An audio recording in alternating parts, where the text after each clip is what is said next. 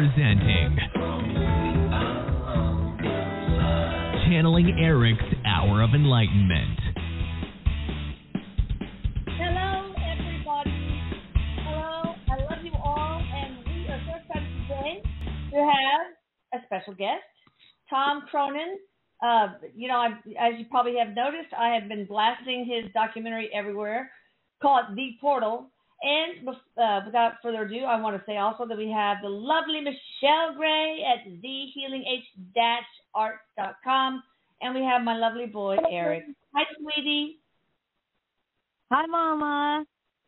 He's happy to be here. He's excited. He said it's going to be a great show. Awesome.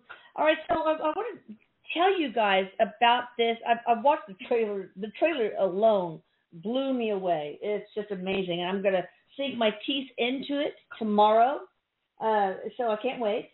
Anyway, so apparently The Portal, this is an experiential documentary created as a part of a bold global vision, hence he's a light worker, to overcome chronic levels of anxiety, depression, PTSD, and trauma that so many of us are facing today.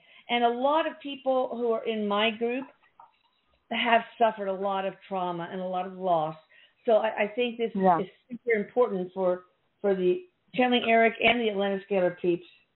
So, it speaks to this. There's a need for this right now. It couldn't happen at a better time.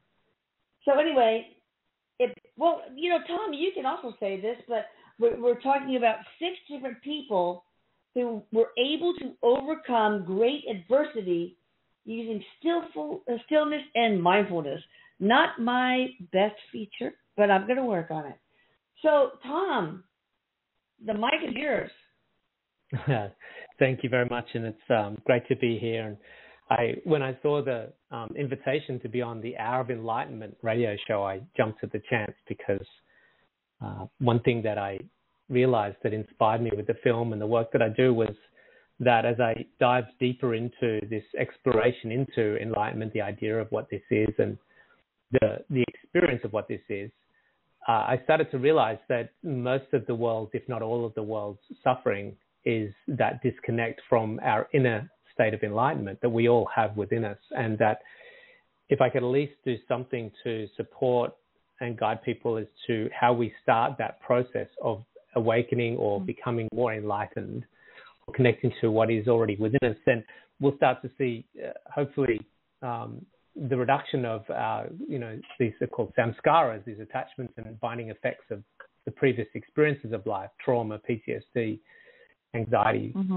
shame, guilt, all of these things that, cause us to act in a way that isn't necessarily going to be supportive of, the people around us and ourselves. So really that was what inspired me to make the film, was to start to hopefully give people access and to that. And I thought in the trailer, it really just seemed, it really caught me when the woman said, so many people, or most people, don't even know they have an inner space. That's amazing. How can you live life like that, Tom? Well, I guess that's where, I was, and we get very easily distracted by the excitement of the outside world. There's lots of things pulling our attention, and the mind's looking to externally find some form of gratification. And so that inner world is very subtle, and it's not something that we're naturally inclined to explore, even as a young child. It's been said that, a child up to the age of 5 will know what the McDonald's arches are before they know what their surname is. So it's just because there's so much enticing us in the outer world. And that's what causes that disconnect. And that inner world is something we tend to look towards after we've researched fulfillment in as many places as possible in the outside world, and we can't seem to find it. I did everything I was supposed to do. I got the kids and the marriage and the money and the university degree, and why am I still so unhappy? And that's when we start to make that inward journey normally. Yeah. Well, when did that all happen? That's exactly. I mean, when did this start happening? Was it centuries ago? When did we start breaking up with our inner space and not even having any kind of relationship with it? Well, it's always been happening. What's only recently been happening is the inward journey. So predominantly that that process of discovering something within us, that unboundedness, that blissfulness, that quietness within us, was usually a domain of very monastic type existences, monks and ashrams and monasteries. So we've always been pulled into the outside world, looking for outer pleasures and outer desires. It's the nature of the ego. This process of it becoming an awakening experience and starting to explore the inner world is actually very excitedly starting to happen in a bigger way across the planet now. And this is the big shift that we're going through. We've got 100 million people using meditation apps at the moment. So we're seeing a phenomenal movement towards meditation and towards bringing these very renunciant sort of practices into the mainstream now. So it's actually a bigger shift now towards the inner world than we've ever seen. Does that have anything to do with us starting the age of Aquarius, or is that just a fictional boundary of sorts? Yeah, I'm not completely informed about the age of Aquarius, but I do know that there's a natural progression as we exhaust external sources of fulfillment and we try to extract as much as we possibly can out of the outside world. And when we've exhausted that, then we do something next after that usually is we start looking for another source of fulfillment, and that's when we go inward. So I think what we're seeing is the level of affluence across the world. If you look back over 40,000 years of human existence or 200,000 years of human existence, if you want to go that far back, we've never been as affluent as we've ever been today, but we've never had as many depressed people and anxious people as we have today. The levels of medicated people trying to overcome these things. And so we're getting to that sort of tipping point, that breaking point, which we talk a lot about in the film. And that's that sort of on that, right at that sort of nexus, that sort of junction point where we either break down or break through now. That's interesting you should talk about this, because as a doctor, even as a young doctor, I thought it was very strange. I bought my parents' practice out, and they had a lot of patients of different age groups. And I was always struck by how unhappy the more affluent patients were. And how those with a simpler life seemed to be just content and were able to reach some sort of level of joy. And then my youngest daughter, she's a resident in neurology right now. She went to Peru, and she also was very struck by how these people, she was working in a clinic there, volunteering, how these people could be so happy and have nothing, not even shoes, and yet, they were able to have happiness. So can you talk about that? Yeah, there's a beautiful word in Sanskrit called tapas. It's actually spelled T-A-P-A-S-Y-A, and it's the process of surrendering preferences and pleasures for a deeper, more fulfilling experience. So in Catholicism, I grew up Catholic, so we have Lent, and there's Yom Kippur, there's Ramadan, and there's spiritual traditions, which is meditation and sort of certain austerities where they'll give up preferences, giving up their hair or putting on robes and giving up their wardrobe or giving away their money. And what we find in traditions, in spiritual practices, in cultures and in religions, where there's a willingness to forego pleasures, to have a deeper, more richer experience in life beyond that sort of desire, there's a deeper levels of fulfillment in those cultures and traditions. But when we look at cultures and societies where there's just no willingness to give up pleasures and there's actually just continually trying to extract pleasure as much as possible from our phones and our malls and our, garages that we have all our expensive cars in, what we find is greater levels of unhappiness. And that's because of the illusion that those things will bring happiness and the unfulfillment that comes when we acquire those things and we still can't find happiness. And so we kind of almost unfortunately have to go through an exhaustion point. It doesn't have to be that way, but it seems that it's turning out that way. But there are traditions that have a certain, for me, this is very much the case. When I started to practice some form of tapas, that is to give up some form of my day to having a more fulfilling experience. So meditation, breath work, yoga, journaling, even things like sauna and foregoing food. So fasting, all these sorts of things are about nourishing ourselves at a deeper level than nourishing ourselves from getting more likes on Instagram. Oh, wow. Oh, gosh. What you just that sentence was very powerful. to me, I've been through a whole lot of tragedy and loss, and I'm wondering if that's what it takes sometimes. But to me, my idea of a beautiful life is to just have a little bit of land near a lake, have a little log cabin, and with my family, and just fish for our food and gather berries. I know it sounds stupid, I know, but I ask myself, what do I want? I want nothing. And my husband says, what do you want for Christmas? Whatever. I actually, there's nothing I want. And, I went through a little grieving period because when I first became a doctor, I started making good money. And, I'm going to get a Rolex. Blah, blah, blah, blah. I can't wait until the new car comes in. And now I don't have that thrill anymore. I don't want anything. And it's like, so I don't get that rush. And I don't need it, I guess, but I grieved over the loss of that little rush that I had when I was stupid and young. But do people need to, totally hit rock bottom? No, not at all. And it's a good question. And firstly, I want to just make some clarity around what I was saying, because a lot of people are probably going to think, okay, I'm just going to give everything away and be fulfilled. It's not actually the case. We have to find fulfillment first. We have to connect to the inner bliss and the inner lovingness, and that's what the sadhana, the practice, the meditation is. There is an ocean of bliss within us. There's an ocean of lovingness within us. And it doesn't mean your outside world's going to be perfect, but there's the difference between someone having nothing and still being miserable, and the difference between willingly giving up things because they've already satiated their desires through an inner connection. And some will call it source, some will call it God, some will call it divinity, some will call it their higher self, some will call it their heart. But what happens is there's a deeper, richer experience. It's got to be experiential. This is the important thing. It's not just about just throwing everything out the window today and finding somehow enlightenment or bliss. It doesn't actually work that way. We do have to have certain practices that are going to help facilitate that connection. It's the disconnect that's causing the suffering. And we have to make that connection back into that higher self or source or God or divinity, whatever you want to call it. Well, I keep telling people, my Atlantic Scalar peeps and my CE peeps, I love them so much. And I keep trying to, through Erik, teach them that they are whole and part of God. They are divine and vastly so. And in fact, each of us are love, the energy of love. We are love. And so how can you not love yourself? How can you not feel that inner bliss when you are actually whole and part of God, and you are the energy known as love, the most powerful transmuter of realities ever?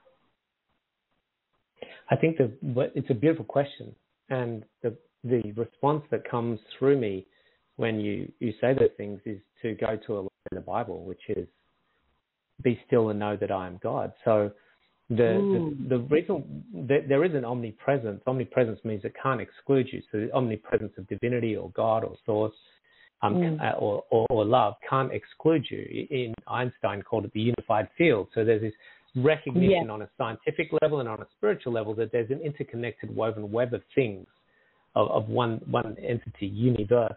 And the reason why we can't experience that and why we get distracted from that is because of the pull externally to explore it in our Instagram or our Bitcoin or our superannuation or in our relationships or our Netflix and Spotify. So we do need to withdraw from the senses. We need to, if you look at nearly all of the traditions that have that sense of connectivity to that, there's a degree of withdrawal. And we don't have to run away to a monastery for that. It's simply, for me, close my eyes for 20 minutes, once in the morning, once in the afternoon. It could be 5 minutes, just to pause from being stimulated with your mind and with your senses, with your emotions, and to de-excite, to quieten the mind, to quieten your nervous system, to quieten your physiology, and to connect into that stillness beyond the thinking mind and beyond your emotional body. And what you'll find there is an ocean of beauty in the silence and stillness. Oh, wow. You have a way with words. I mean, it's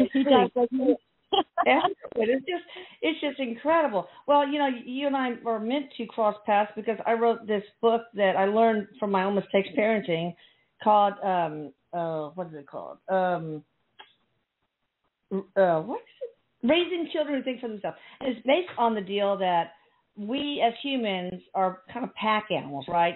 We need to find a way to belong, but there are two ways to do that. We can just, conform with society, go by their rules, and that means following an external compass to guide your choices, right? Or you can actually gain this sense of belonging by earning it, by contributing something valuable to the pack, so that then you are free to follow your internal compass. And those are people who do the right thing when no one is looking. Okay, so it's self-directed versus externally directed. And I think external direction is the way to misery, really. And self-direction, I think this is what you're hitting a nerve on, is what can lead you to your inner bliss. And the way we parent, there are very subtle things we say. In my other book was Hearing is Believing, how words can make or break our kids. But anyway, I don't want this to be about me. But, the little things we say, even like, I'm so proud of you, that tells a child, okay, then I'm going to look for cues from my mom, my dad, to make sure that I keep making them proud.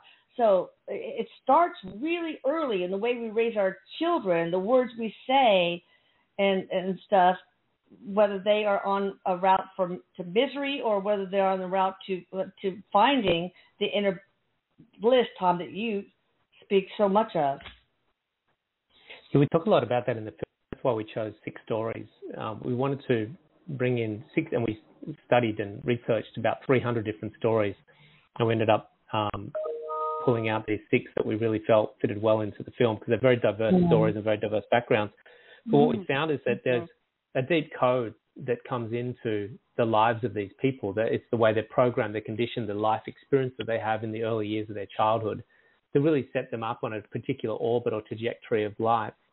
And what that tends to do is that means that we're owned and influenced by something that wasn't necessarily in our choosing. It might be an abusive father, or it might be a very rough childhood without any parents, so that trajectory that we go on isn't necessarily ours. How do we free ourselves from that? How do we create our own trajectory, and how do we create our own path? And this is the thing that we sort of talk a lot about, is that we have to liberate ourselves from that code and condition. And meditation plays a big part in that. Prayer and all sorts of other tools that we can use to help start to realize that each moment, each day, that I am being operated by a particular code, a software in my makeup. But is that really serving me at a higher purpose? Is that code really of use to me? And so starting to really get internal and introspective about what our operating system is, and see if that's the right operating system. And if not, then maybe we have to go about doing something to free ourselves of that and start to create our own. Well, Tom, why is it that some people have crap for childhoods and they end up being just fine, and some maybe even less so, and they end up being miserable?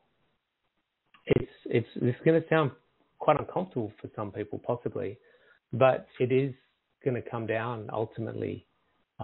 In many cases, not all, but in many cases, going to come down to choices. And some people want to heal and grow, and some people, I know people very close that they've got no interest in moving beyond their trauma and their pain and their suffering. And some people go, I'm done with that. I'm ready to move forward. I'm ready to release myself from the bondage and the trapping of that scar tissue of the past, and I'm ready to create my own paradigm now and not be owned by those circumstances. Do you think ego has a lot, just leading your life through ego, have something to do with that too? Unless we're fully enlightened, we're all living our life through ego, myself included. The ego is our thinking mind and feeling body, our emotional body. So it's our ego is very much the driver in the machine until we transcend or liberate or learn to coexist with that ego in a much more functional way. Well, I really feel like this, and I can't wait to watch it beyond the trailer, that this documentary is something that is pivotal for humanity. I feel like you have touched upon something that could be the key to people finding their way out of misery and finding their way to joy. But and it sounds like you're going to give some practical instructions to do that. Is there any practical stuff that you can share? Yeah, absolutely. In the film, there's no practical tips. It's more just storytelling to showcase through the stories the power of meditation to transform us.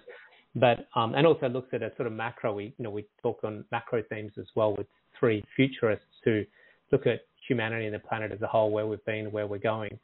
But definitely for our listeners today, the most important thing we can do on a daily basis is to withdraw from our phones and our TVs and our music and our family and our shopping and everything, and just put aside some time each day into a form of meditation and find a particular style that works for you. If you can't find any out there, there's tons of them on YouTube, and there's lots of apps out there. I think there's 2,000 meditation apps out there. We've got a meditation program, which is a unique meditation program that takes people a lot deeper. And that's the one that I've been using myself for about 26 years. So that ability, that's what we call it, the portal, to transcend the thinking mind and feeling body is the gateway to that ocean of inner joy and inner bliss. And so trying to find at least some window of time, that tapas aside, a preference allocated to inner being and inner bliss rather than outer bliss and outer happiness is really, I think, an important part of the day. Erik, I do want you to chime in just a little bit because, from the spirit perspective, I'd like to, because you're looking down on us peons and saying, okay, you guys are finally getting it, aren't you? But, I just was thinking about my transition from a very difficult childhood, broken bones kind of abuse, right? And the way I was, of course, I spent a lot of my youth and my young adulthood, oh, poor me, my parents were so bad, blah, blah, blah. But then I said, I'm just a pawn now on a chessboard. I want to be the chess player, okay? I want to move these little pieces around in my direction that I want. And so I learned that, I learned how to do a lot of self-reflection and figure out, what did I get out of it? And there's always something you get out of this. I mean, you always there's always a teachable moment in every type of suffering. And once you can figure that out, I learned how to be more nurturing. I learned how to be assertive. I learned how to be a better mother. And so I said, thank you, Mom. Thank you, Dad. I'm grateful for that. Assholes. No, I'm kidding. No. And I was able to surrender and let it go. So I think a lot of meditation that you're talking about also must involve some self-reflection. For example, okay, I want a new car. Okay, how long, you got a car, 5 years ago. How long did that bliss last? Do you really want this? How much happiness is it going to bring you? Is it going to be lasting? What did I learn from this suffering, from that suffering? So I think internal reflection is kind of crucial, right? Yeah, absolutely. I call it critical thinking. And that's to really put aside time to be critical with our thinking, to really do deep introspection. Look at, how is my mind operating? What are the thoughts that I have on a daily basis? Why do I have those thoughts? What thoughts can I have if I don't have those thoughts? So remembering that for every thought that we have, we have about 40 to 50,000 a day, and 85% of the thoughts that we have each day are repetitive thoughts from the day before and the day before and the day before, like, who's doing the grocery shopping today? I've got to unpack the dishwasher. So you think about it, most of them are fairly repetitive, average sorts of thoughts. And then 80% of the thoughts that we have, they're not even our thoughts. So if someone's listening to me, they're listening to my thoughts, not their thoughts. If someone's reading an Instagram post, they're reading someone else's thoughts, not their thoughts. If they're listening to, a TV show. So if you think about the actual time we have set aside for deep critical thinking, introspective, perspective thinking, which is really getting deep into, why am I thinking this way? And for every thought that we're having, there's an infinite number of thoughts that we're not having. So did I have a thought today visualizing my best-selling book and a book signing in Broadway, New York, at a bookstore there, if there is a bookstore on Broadway, New York? Or did I have a thought today about me speaking on stage at a TED Talk? Well, if we didn't entertain those thoughts, which is fine if we didn't, then what are the other thoughts that we could have had that we haven't had? And that's when we start to really open up to amazing possibilities, because there's a beautiful saying, Yad Bhavam Tat Bhavati, which means what we think we become. And so if we're thinking, like you said before, I'm no good, I'm what in my life, stuff like this, it's terrible, and then we just keep regurgitating that thought pattern. And we keep creating that reality. It's like every thought collapses the Schrodinger equation, changing waves into particles that are then reassembled into whatever reality you're thinking about. And so Erik keeps telling us, be wary of your thoughts. Be careful. And he also says we are emotional beings, and we need to feel first, think second, and then make our choices based on that. Instead, we usually think a thought, and that evokes an emotional response, and then that emotion creates a sometimes not so good choice. So, you seem like that you are saying so many of the things that my son has taught me anyway, which is really cool. Erik, do you want to chime in and talk about Tom? Yeah, Erik?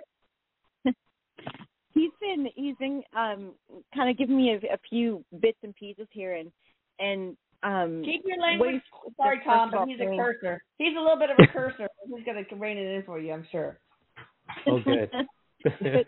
He says, Tom, that your mission is so powerful and important, and it really is. It's a change, and it's a change that we are experiencing as globally, individually. And something that he was bringing forward to me while you were talking, he was pointing out a few things to me, and I'll kind of explain a little bit of this to you, but meditation for me was something that I came across it after having addiction, a great deal of anxiety, and I was diagnosed with cancer. And meditation was the ultimate surrender for me. I didn't understand it. I didn't know really why I was doing it, other than I needed something to relieve myself from the ultimate pain and suffering that I had. And when I first started to meditate, it was within, I would say, the week, and I dedicated myself to 10 minutes, morning and night. And it just felt good to sit. It just felt good to sit without thinking or the need to think of something specific, just to sit in that energy and have the purpose of releasing. And what ended up happening was, and I talk about this a lot because it was an amazing experience, but words popped up in front of me, and the word surrender popped up in front of me. And at the moment, I didn't understand in that moment what exactly it meant, and it took several years later to really understand what the depth of that was. But meditation, and Erik had taught me this, has turned into my medication. And without meditation, I was terrified being diagnosed with cancer and having addiction to opiates, how I was going to get through all the surgeries without painkillers. How was I going to function in the world again? I didn't even know who I was. I didn't know how to operate in the world again. And so it's such a powerful, powerful tool. And I think the one thing that absolutely astonishes me, and maybe you could talk about this too, it is why it just seems like such a secret in some ways, but yet it's not. But it's just this absolutely amazing tool that's built within us, that it doesn't matter where we are. We can be in the car, we can be sitting at home, we could be walking outside, but it's this natural, beautiful tool that relieves our anxieties, our stressors, and really helps give us, and Erik saying maybe you could talk about this too, it has so many benefits in our life, in our waking life, by this commitment to this. You know, I felt exactly like you did when I discovered meditation. You know, just a bit of background for everyone. I was a broker on a massive trading room floor. If anyone's seen Wolf of Wall Street, that was my lifestyle. And I was very much experiencing some side effects of that, which was a lot of anxiety, depression, panic attacks, insomnia, and to the point where I went into a very deep, dark spiral of a nervous breakdown.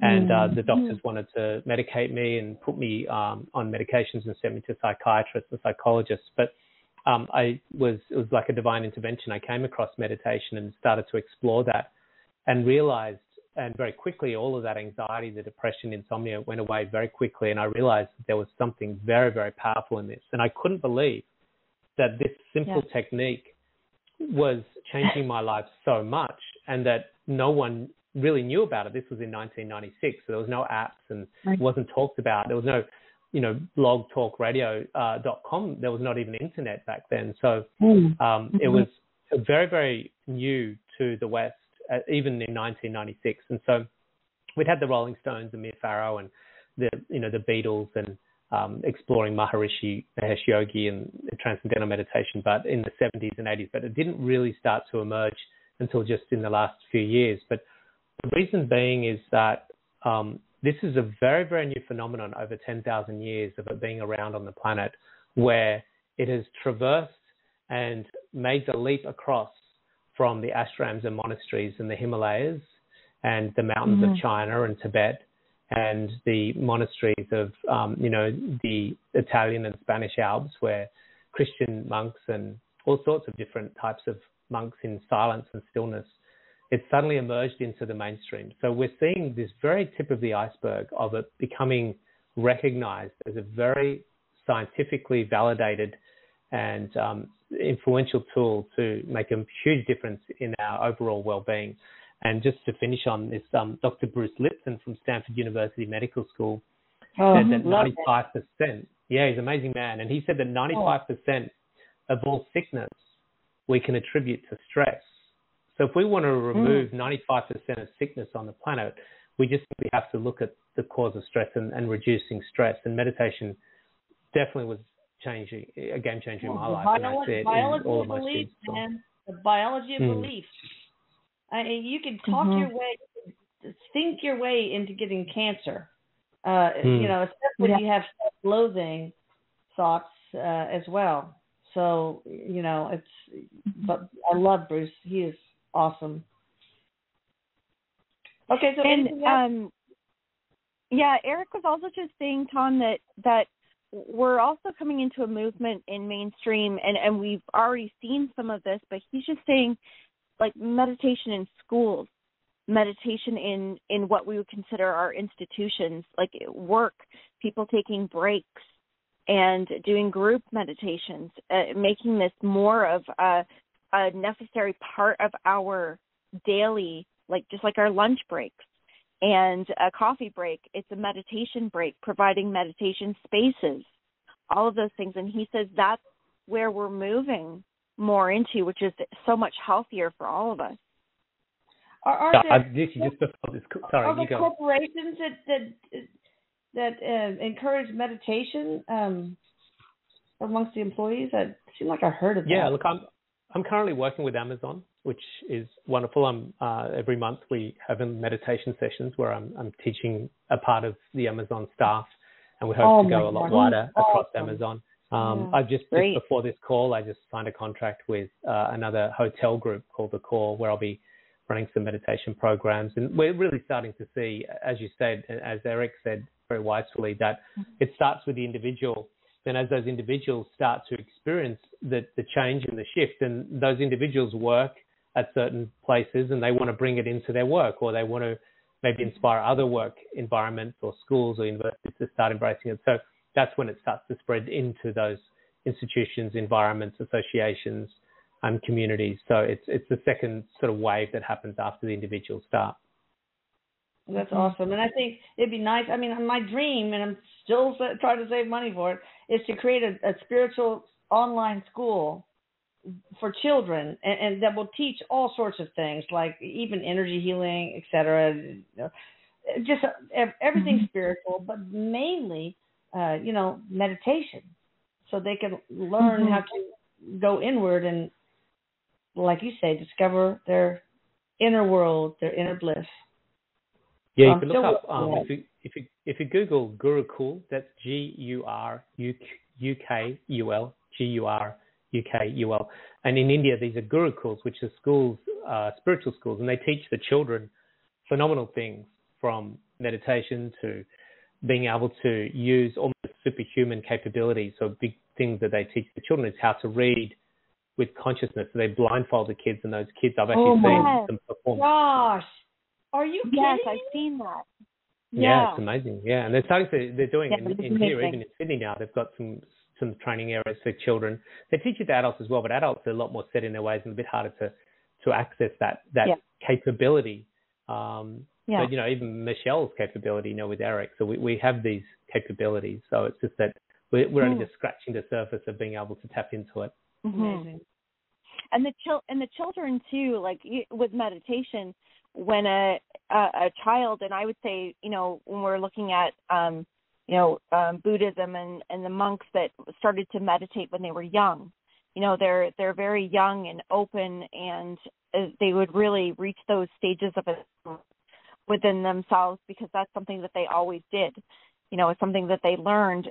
So when we look at like myself and those of us that have caught on to the floor in life, it's a little different, but we teach this to our children.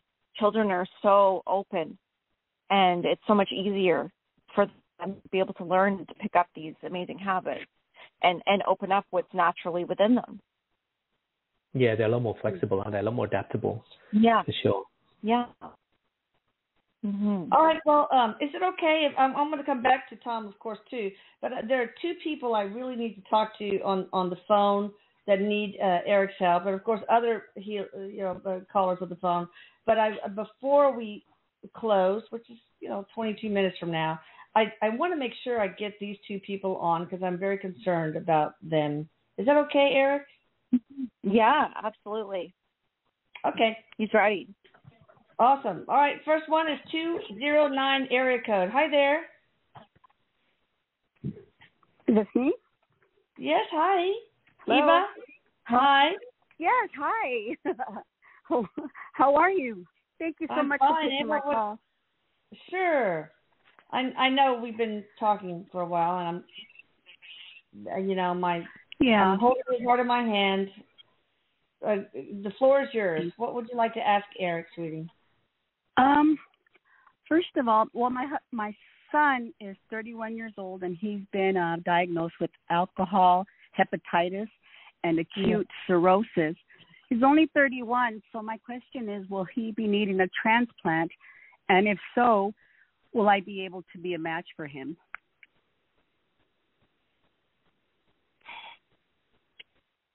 What's your son's name? Robert. Oh, and I'm Eva from California. Sorry about that.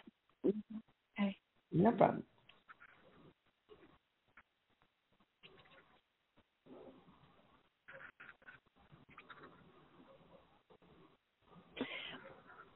Erik's saying, have they told him that it's not reversible, or that it's yes? Like, have they said anything? They have said that to him. Yes. Well, acute cirrhosis, there's no. 2 out of 3 doctors have told him, Yeah, the inflammation. For 2 out of 3 are saying. Yeah, but I'm sorry? scarring cannot be reversed. No. Inflammation can. Yeah. So I'm not sure. 2 out of 3 doctors have said, start making plans for a transplant, and only one has said no. But he's in the hospital now. The fluid that they took out had an infection in it, and then they found out that the infection in his blood. So I'm having a really hard time seeing my. Yeah, Erik. Well, what I can pick up on is a lot of fear, and Erik is sure, and rightfully so. I'm not that you're a match, or that you're going to be the one that's able to help him. Okay. But what Erik is saying is stay disciplined to finding a match, because he says there's fear right now that it's tightened the energy around it. And it's very easy for us to say, we can say, okay, loosen up on the fear, because that's going to make things much easier. But the thing is that for there to be a chance for him to go through this, it is necessary for him to go through this, as hard as that is. But he says he does have to go through this, and he said so. A transplant is very possible for him, but he's saying no to it being you. Damn it. Okay, and one more question: would scalar work help with any of this? Erik says it will always help. Well, for what? For the alcoholism? Does he still drink? No, he doesn't. That's the fear. Oh, okay, good. Okay, well, I will do whatever, babe. I will do whatever. Okay. So we'll be praying for him. Get him Thank on you so much, Alyssa and Michelle. You don't need much to give your whole liver. It's like the kidneys. Living donors are super vital for people like him. Well, that's why I was hoping I could be a donor, because I'm ready. Take it all. I don't care. Yep. But I know it's 50% or 60%. Strong. He's strong, Eva. Robert's strong. Good. Oh, good. Yeah. Okay. Thank you so much. Thank you, Erik. Love you all. All right, we'll keep in touch, darling. We'll keep in touch, Eva. Thank you. It's a mother-son thing. I get it. Oh, gosh. Absolutely. All right, so one more, and you guys, if you have any questions for Tom, of course, bring them up. But we have somebody from the 920 area code. Oopsie, let me do that again. I didn't hit right. Hey there, 920 area code. How you doing? Good. This is Michelle. Hey, Michelle. I know what you're asking about, but go for it, girl. Yeah, well, I'm not really sure what I'm supposed to ask. It's more, what do I do? I had some scalar energy done, and it was for weight optimization and what was the other one? The enhancement, the tune-up. And I haven't seen anything positive, and I had lost 30 pounds last year, and I gained it all back.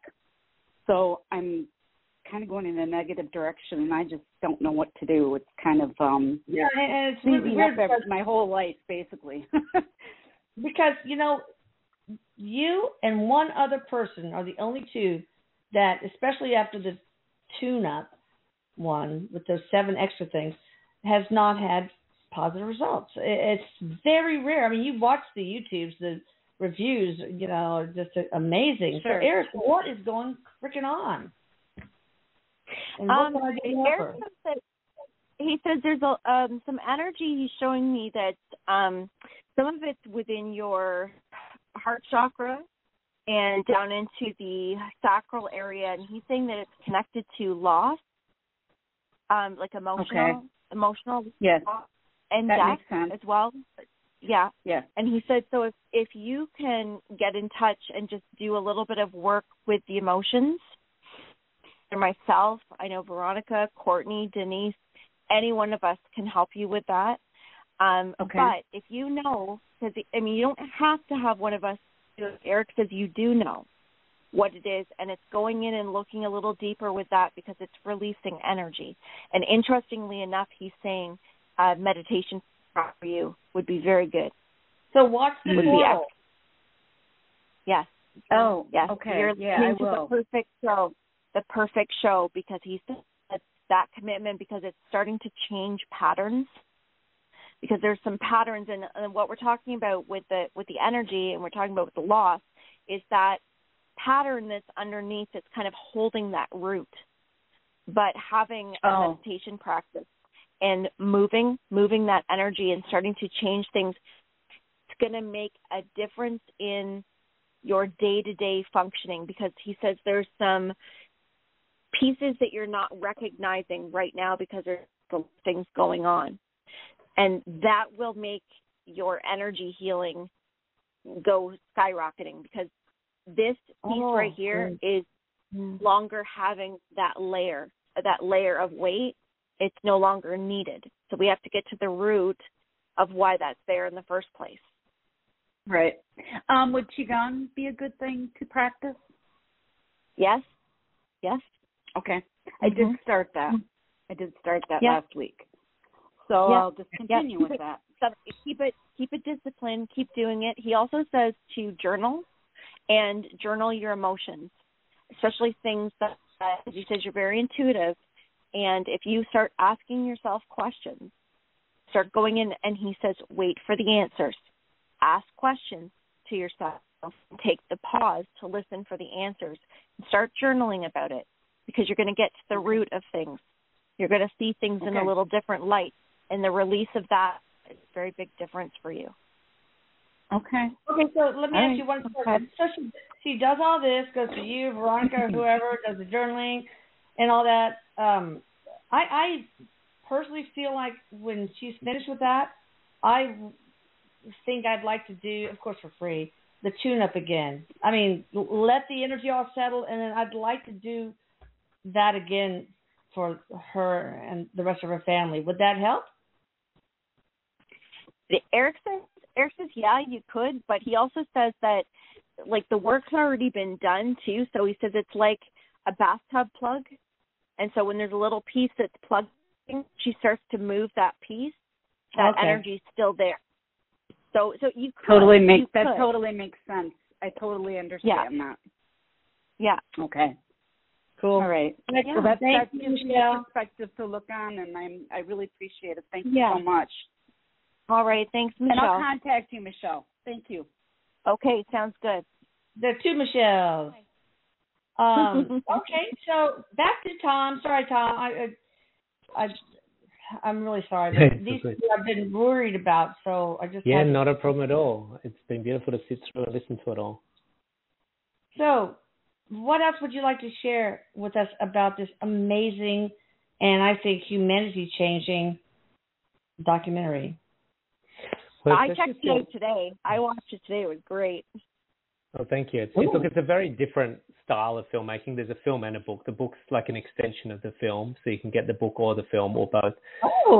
And the film it's not a usual, so it doesn't really resonate with. I don't want to build up everyone's expectations here, because it's an unusually styled film, and it's not a traditional documentary style film. It's kind of like a sort of weaving web that you move in and out of, so it doesn't have that usual trajectory that we go on. So it's about really letting go of the thinking mind and just really surrendering to it. As one person said, I kind of liked how you threw me around a lot, and I just had to surrender to it. And that's really what we want the film to be, is like an experience that is life. You know, we're moving from scene to scene, moment to moment, person to person, job to job. And so it's this collage of moments that are put together. And a lot of times life isn't really linear.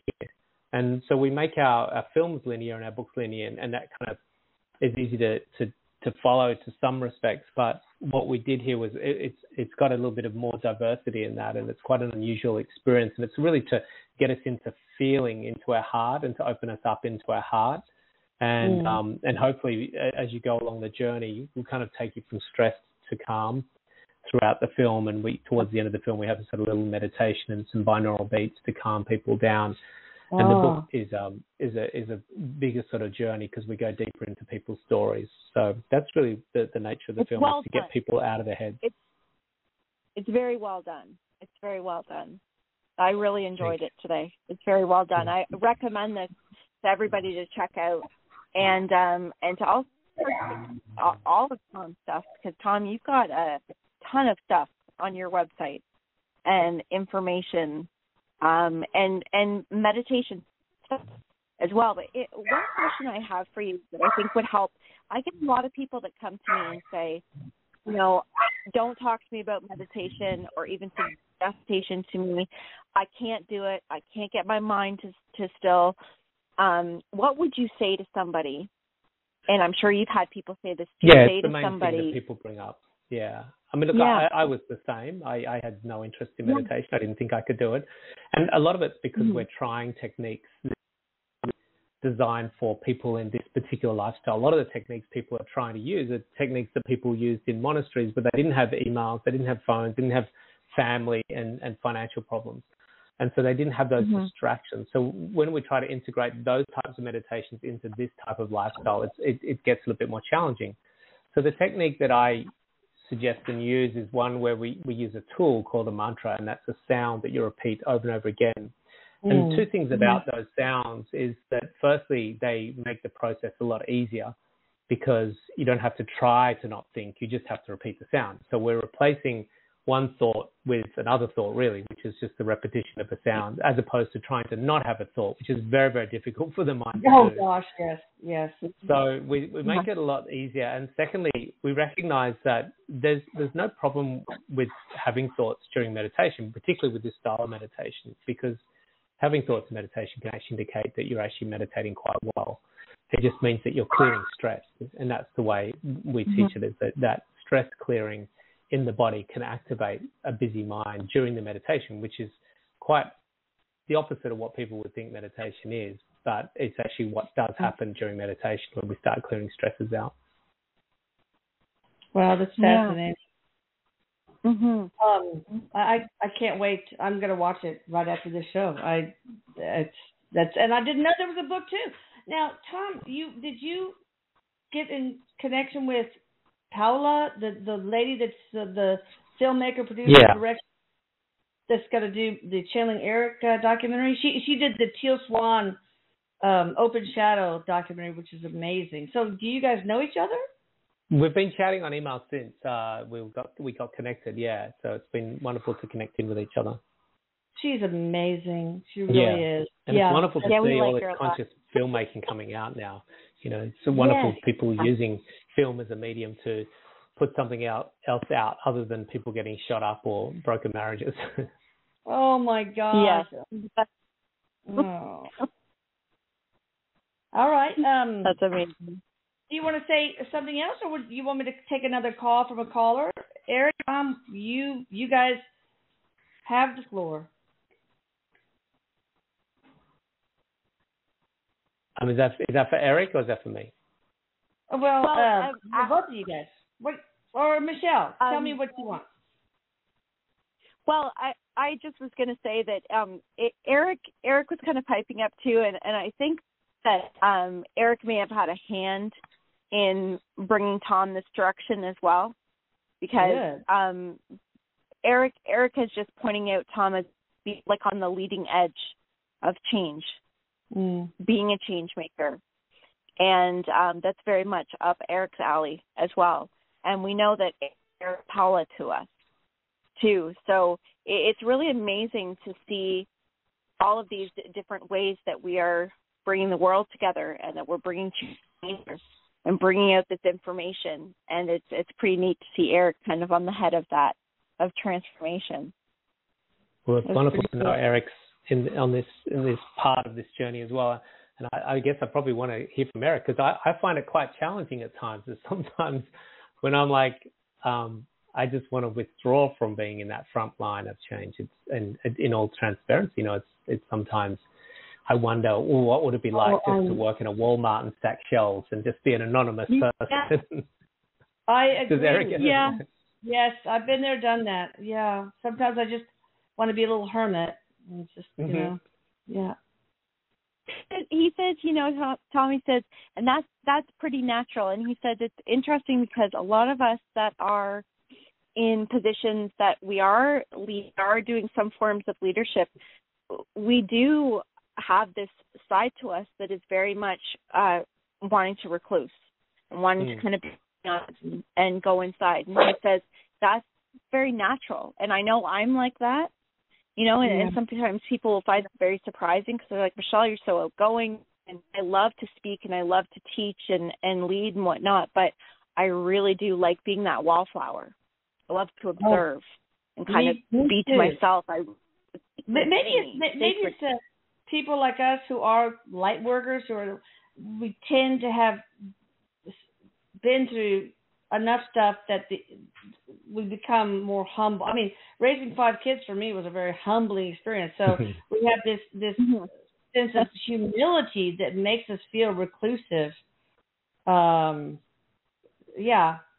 Maybe. Erik, what do you think? he says that it's also that, you know, doing this type of work when you are connecting with large groups of people, many different types of emotions and diversities, and we need that time to recharge. We're built this way to be able to go out, to put our efforts out, to teach, to people, and then we need to be able to come back and recharge. That's kind of the way that most of us have always been, but we've always been in, like, you know, the industries that I worked for, and I sold used cars, and I did all of these different things, but it was, I would always need to come back and recharge. And I'm sure, Tom, with the, you know, finance, for the amount of years that you were, like, that must have been incredibly difficult for you to keep that momentum going. Like, why all that stress and everything? Oh my God, built up. It'd be just a crazy industry to be in. Yeah, my husband works for B. Riley. He's a wealth management, you know, advisor. He loves it. He loves it. But I think, you know, part of it is because he channels a lot of information. I think he's psychic. Now, I want to ask this, Erik. Tom, is some of this documentary channeled? Does he channel some of this? Or maybe, Tom, you already know. I don't know. Do you already do this? Because Erik says that you do bring in divine inspiration. I do feel that some of the things you say are so profound, they almost sound like they've got a divine nature. Yeah, look, I mean, I definitely feel that as I almost clear myself out of the way, it allows something to almost speak through me. But it's not like, you know, some ascended being is I'm channeling. It just feels like it's less like I kind of almost allow an open conduit to sort of flow, and then what needs to come through, it just comes through. But I can't really place it or put a name on it or anything like that. Right. It's divine. It's divine intelligence, he says. Wow. Yeah. Divine. Which I think we all have access to. You know, I think it's just that I've spent many years quietening me out of the vestibule so that whatever to come through will come through. I'm not trying to, I want everyone to understand it's not like I'm special because I was just a dumbass broker for 26 years of my life. It just happens that I spend a lot of time meditating and clearing that space so that what's wanting to come through all of us can come through. Yes. And that's the exact truth. That is the message, is that every single one of us, this is how we are. This is our nature. And that we all have to do this. We all have the ability to, you know, connect to the inner world of ourselves and to bring out whatever that is within us. Yeah. To really be the very best us, the very best individual, the very best in the world that we can be for ourselves. And that's really what this is all about, is bringing out the very best in us, to live a life of peace. Yeah, and that's another way that, another benefit of meditation, moving yourself out of the way so you can get the divine inspiration. There's so many benefits. Lowering blood pressure, all sorts of things. 60 seconds. I better close up here. Tom Cronin, thank you so much. It's been an honor. You guys, we're going to have the link that you can click on to watch this amazing documentary, and of course the book. Paula will put in the link for the book, and of course you guys know that, and if anything other information you want in the description box, Tom, just let Paula know and she will put it there. And of course, Michelle, thehealing-art.com. Thank you guys for such a great time, and love you, Erik. I love you so much. Love you, Mom. Thanks, Tom. Thanks for having me. It's been wonderful chatting with you all. Thank you so much for your time, and bye, everyone. You too. All right. Thank you.